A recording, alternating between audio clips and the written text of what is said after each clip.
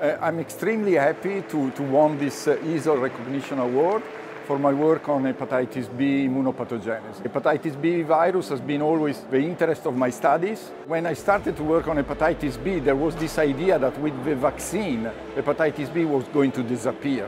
And I would say that many of senior people, actually, they were telling me, no, don't start to work on hepatitis B. But really, it was something that I like. I found it also interesting, and I keep working. So my real message is really try to work to what you really like, and then something is going to come out. I am so proud to have been presented with this EASL Recognition Award.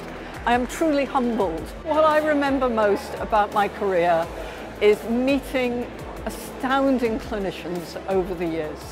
People who've mentored me, who've enthused me, and who've given me opportunities. If you're not walking up a hill, life gets boring. On the flat, you're not achieving.